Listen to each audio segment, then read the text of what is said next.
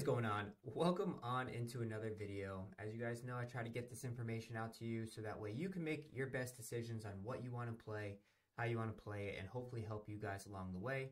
You know I don't like to waste too much of your time. All I ask in return is that you like and subscribe to the videos. This is going to be all about patch notes 3.0 that just went live on all consoles. Obviously, Xbox usually lags a little bit behind because they have a little bit more of their permissions that they have to get through. Verifications, essentially some boxes that have to get checked. But you should see it on all consoles today, and this was a big one. And I'm going to make a big statement here. And I think I was going to make this into two separate videos, but I'm not about just wasting your guys' time or clickbaiting. So I think the debate is over, personally. In my personal opinion, and some people may think that I'm wrong, but this is my personal opinion. I don't think these games are even close anymore. Ever since I started playing EA, I literally have not thought about playing 2K ever again. Like, you guys have seen most of my live streams, they have been purely EA videos, and that's just because I'm having so much more fun playing EA than I have ever had playing 2K.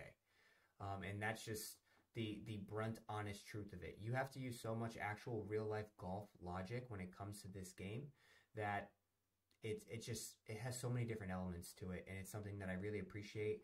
And most importantly, I've never seen this in an EA game, and I really have to commend them for it. They have been so open to the community suggestions. They have been very transparent with everybody. Like, the patch notes that we're about to go through are fantastic, and they're making changes. Like, I have it on this Masters volume because I just checked with this recent patch. They have fixed the volume, finally. It's been what, a month? It's been a month, and they've already fixed some of the big issues that people had. Like, they actually care to make a really good game right now. And I'm not saying 2K doesn't care to make a good game, because I definitely think they do. But I just think this game is far superior.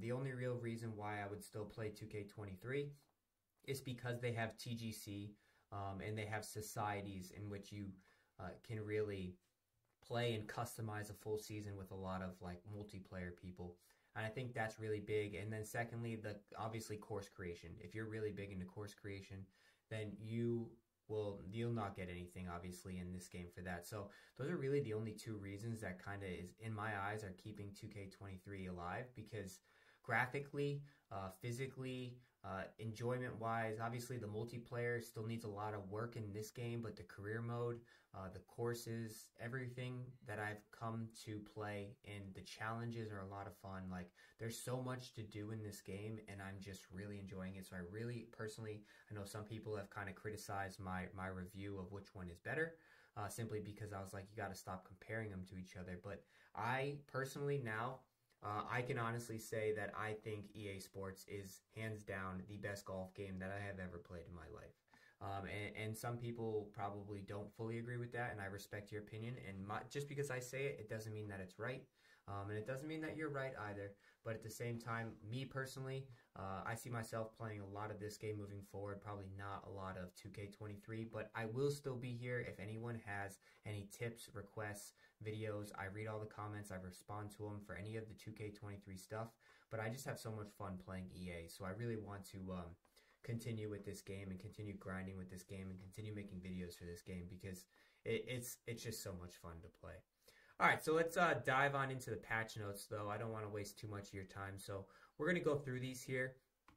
And this is what I'm talking about. They made super big changes here. Obviously, they fixed the Masters volume setting, which I talked about and I've complained about in every single video. And I put in a ticket for, check that ticket off. I'm taking the ticket down, 5-star rating. Two big things that they've added here, and you can see it right here on the screen. A new low camera view for putting. So people who want to play on that tour sim, that real sim, you now can actually read the greens because you'll be able to see the elevation, and I think this is amazing. It took them just about a month to figure out how to add this into their game, and I'm sure it's going to have some bugs and glitches, so obviously tread lightly with it, but it is, for them to just add that into the game within 30 days is fantastic. And I'm not going to go through all of the patch notes. I will link it down below, but I'm going to go through some of the big ones. The second one, which you guys know, it's a big thing for me, is being able to zoom in within 70 yards. So you're actually able to zoom in from within 70 yards so you can see where the pin is. That's going to be super big, especially in those high bunkers where you really just couldn't see where the ball was going to land, and you just kind of had to guess that your marker was in the right spot. So obviously you can see here a full-on putt view where you can actually see some things. And then the other thing is they actually added some cup physics, which I talked about how like the putting was kind of basic, but you can see here now we got a little bit better of like the lip ins, the lip outs occurring more frequently. That's really cool. Because right now, that was one thing that I did criticize was the fact that the cup mechanics didn't really seem like natural or real. They kind of seemed very bland and basic, and it also seemed very like arcadey slash not real. But they seem to add that. We're gonna run through the test of that obviously in the live streams coming up. Some other big things. Fix an issue. There's a lot of fixes, a lot of little minor like gameplay fixes that you guys can read about. They have not added in the 1 round, 2 round, 3 round, 4 round thing, but I'm sure that is going to be on their next list coming forward. Obviously, the big addition was Oak Hill. You guys can now play Oak Hill, so we're starting to get some new courses that we're going in and fixing. And some of like the big challenges. Like, we wanted them to eliminate the whole flyovers simply so that way we can get through these challenges faster. They permanently disabled it. Like, how awesome is that? That was something that just a minor thing, but you know what? They care about doing that, and it's something that is really appreciated so that way we can actually grind out these challenges much faster. So we don't have to preview these holes with these flyovers. We can just get in and out of the challenges. It's also good to note like drop zones are obviously been a big concern for a lot of people in previous games, and they really have put an emphasis on their drop zones and making sure that you have good options and the drop zones are realistic, and they continue to throw in these updates as well. It says we got a daily and weekly tournaments for simulation gameplay have been added for Season 2. So that's one of my things that I'm going to cover in a video coming up about what I'd like to see about this game moving forward. Some daily tournaments, and we'll cover that later, but it's good to see them throwing out some more tournaments. Obviously, we already talked about the audio issue fixes that the settings. So I just checked. I'm on PlayStation. The settings are obviously fixed for me. So that is really good. And then we got some UI fixes. I'm not going to go through every single one of these simply because there's quite a bit of them. But it's just, you know, we got a lot of transparency here, and those are a lot of like the big ones that we really do have.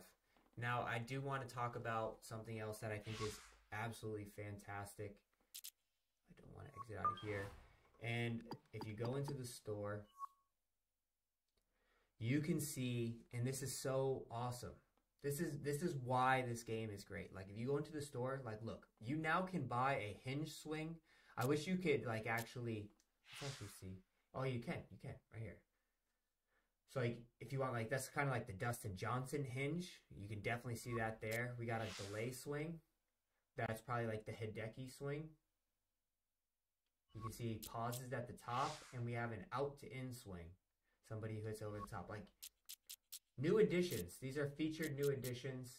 Like, they're just dropping a lot of content. Obviously, to get most of this stuff, you have to have points, which means you actually have to pay for some of these. Unless these ones, you actually have 25,000 VC, which a lot of people have 25,000 VC. But if you want some of this stuff, obviously it costs points. So, you know, they're going to have to make some money off of you some way. So I'm not surprised by that. But, like, look how much content that they're dropping right now. They just added mirrors into the game. Like, there's a lot of things. These are just in the featured categories of what you got going on. You got new head covers. We got new full bags.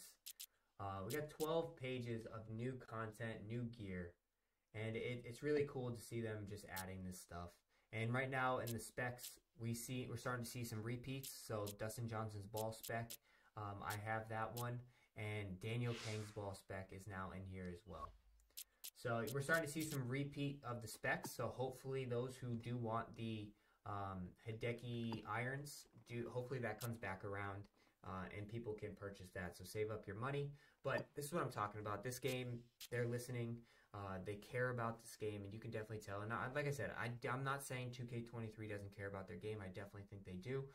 But I just think this game, for a first iteration since 2014, 2015, they've really, and within 1 month, have really gotten my attention. And I'm really looking forward to where this game can really go. So yeah, that's pretty much going to be the video. These are the patch notes. Also, I answered the question that everybody wanted to know, which one is better. I hope you guys like it. I hope you guys like and subscribe. Tomorrow, I will be doing a live stream. Feel free to come in, hop in. I'm also going to put out a post right now for anyone who is on PlayStation. This is going to be a thank you to all my followers. If you guys want to play a private match, we can obviously get up to 16 people. I will just go in there and throw your gamer tag on that, and I will make sure that you are added during the live stream. It'll be at 5:30 p.m. Eastern Standard Time, Wednesday, May 17th. That will be tomorrow. So I will see you guys later, and thank you so much for watching. Thank you so much for subscribing, and catch you later.